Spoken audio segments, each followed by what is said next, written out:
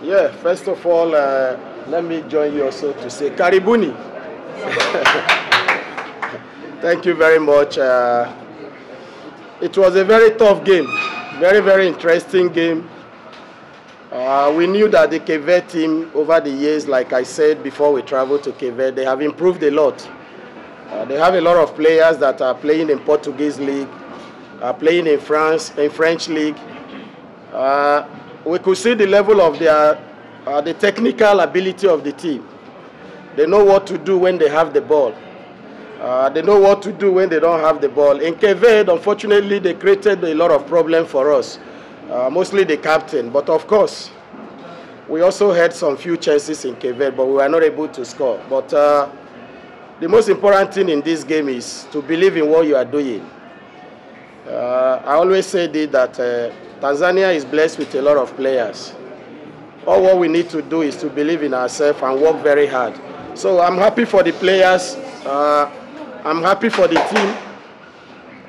When we came back, we lost 3-0. It was like a moment of doubt.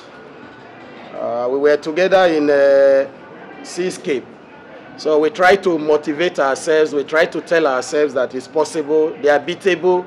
And I'm happy that today the players have been able to demonstrate this. They have been able to prove this, that this team, if we remain focused, if we remain calm, and hopefully God in His mercy we will achieve our objective. But I also want to thank the media. I want you to know one thing. Every journey has its own challenges. There is no journey without challenges, and there is no journey that is smooth. So when we say we want to go to Cameroon, so we must expect that there will be challenges, there will be ups and downs, there will be difficult time. But the important thing is the ability as a team, individually, collectively, to recognize those moments and find solutions to move ahead. So I'm happy for the Tanzanian people today. I'm happy for the players. I thank the fans a lot for coming. Not everybody will come after losing 3-0.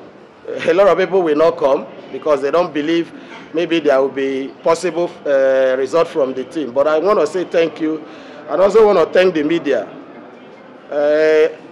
My advice is don't lose hope on your team.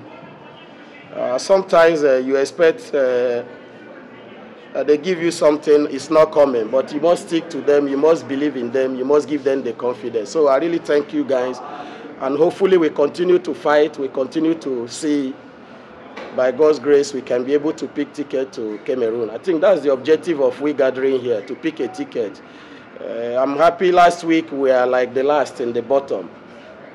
Today, 90 minutes, we are now in the second position with 5 points. So, in life, everything is possible. So, I really want to thank you people. Thank you for the support, and hopefully you continue to support the team and support us. Thank you.